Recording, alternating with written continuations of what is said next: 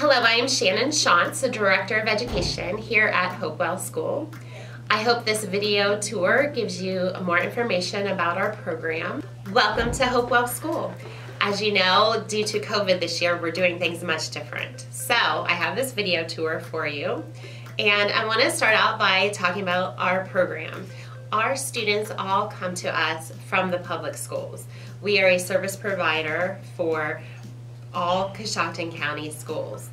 So once a child qualifies to be on an individualized educational plan, which we also call an IEP, parents and school district and the IEP team can decide what placement is best for the child. And if the team decides the placement here at Hopewell School is best, then that is how we receive our students.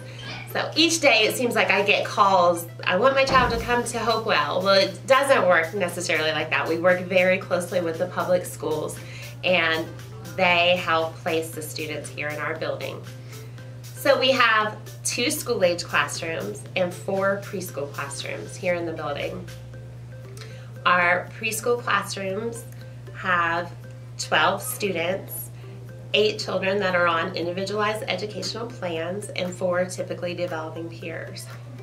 What we have found is that having the typical peers in the classroom benefits the typical peer as well as the child on the IEP.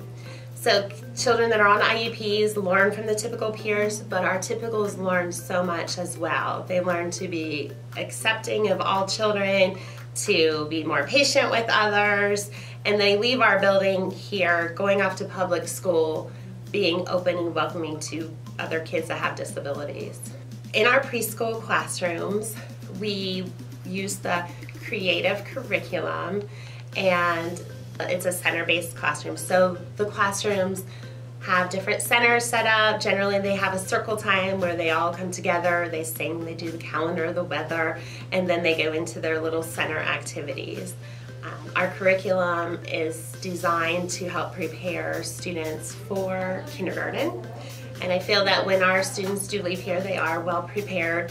We set up our classrooms in a way that we have 2 classrooms that have our younger kids and 2 classrooms that have the older kids, because what a 3-year-old is learning is totally different from what a 5-year-old who's getting ready to go to kindergarten is learning about. You know, our 3-year-olds were really working on social skills, how to play, how to interact with peers.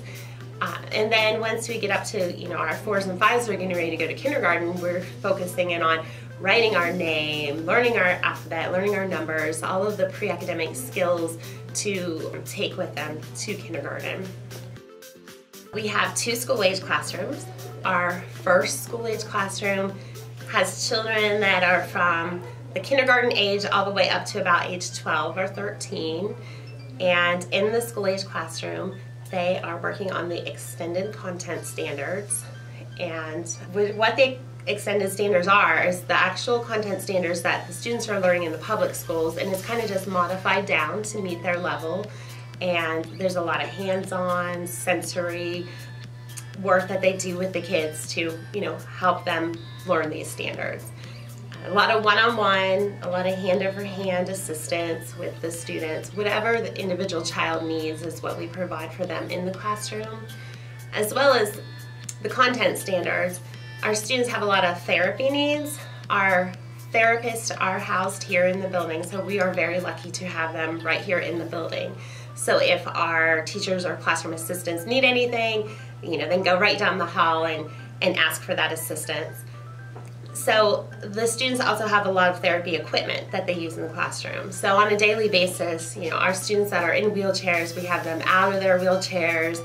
Some of them have standers and gait trainers, which helps them to walk, different adaptive chairs. It's all, the classroom is really all designed based on that individual student need.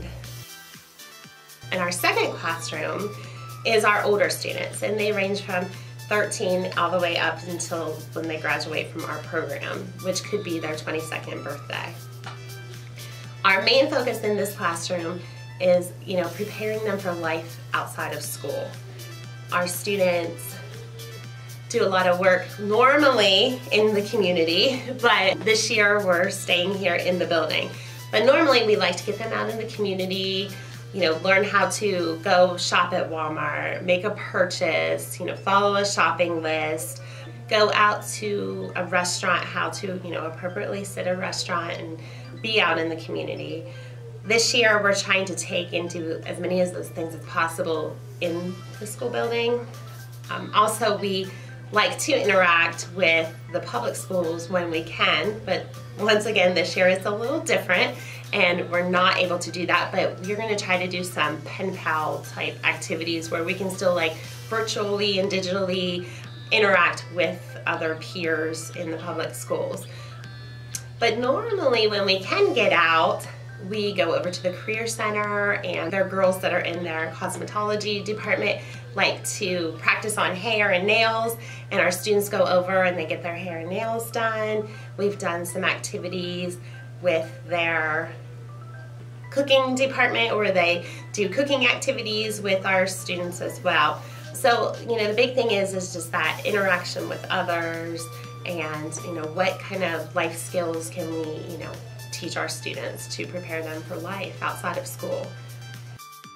This is our cafeteria, and generally the students would eat lunch in here, but this year, due to COVID, we're doing things differently and the students are eating in their classrooms. Our lunches each day come to us from the Career Center. Our cafeteria lady goes over and gets the lunches and brings them back and serves them here in the building. This year, she gets the lunches already. She has these carts and she takes them to each classroom, knocks on the door, the classrooms get their lunches, and then put the cart back out in the hallway for Lynn to come back and pick up. That way Lynn's not going into the classrooms, it's less exposure for her, and she's not going in and out of all of the different rooms. So that's how we're doing lunches this year here in the building. We also have a full-time nurse here in the building. Many of our students have medical needs, and she helps take care of all of those throughout the day. Some of our students have feeding tubes and different medical needs, medications throughout the day, and so it's great to have her here so that she can help assist with all of those medical needs. We have our sensory room here in the building, which is a great asset to the students. Our students use this room daily. They go in, it's a relaxing environment. We have the water bed that they can lay on, there's vibrating chairs, there's light changing objects in there where you can push buttons and the lights change.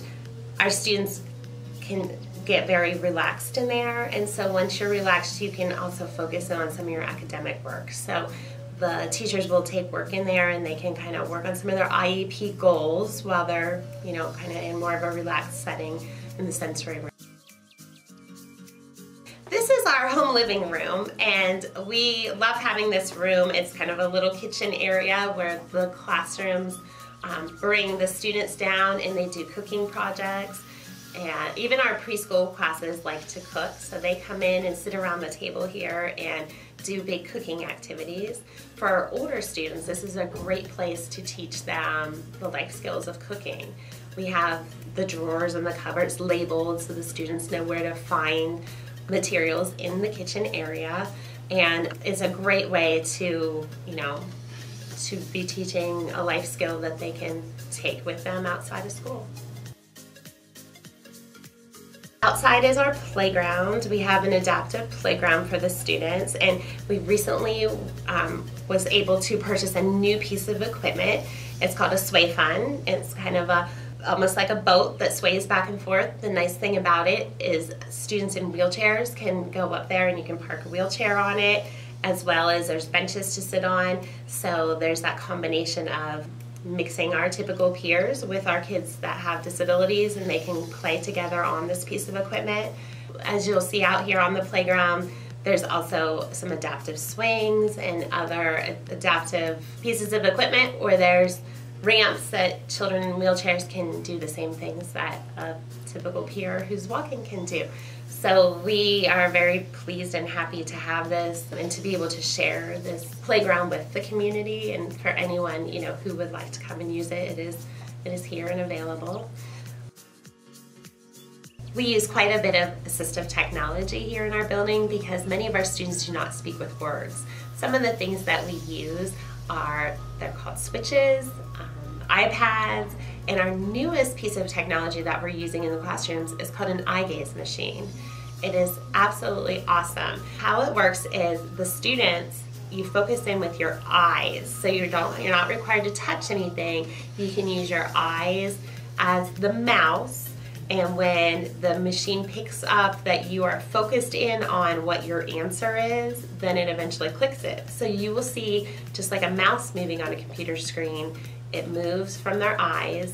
Once there's a focus, that's your answer. We're in the very basic beginning stages where they're kind of just clicking pictures right now, but then that can lead up to them clicking words and being able to communicate using their eyes. So we're really excited to have this new piece of equipment and look forward to see where it goes with many of our students. Thank you for your time, and if you at any point have any questions, you feel free to contact me here at the school, and I would be more than willing to have a conversation or answer any questions that you may have. Thank you, and have a great rest of the day.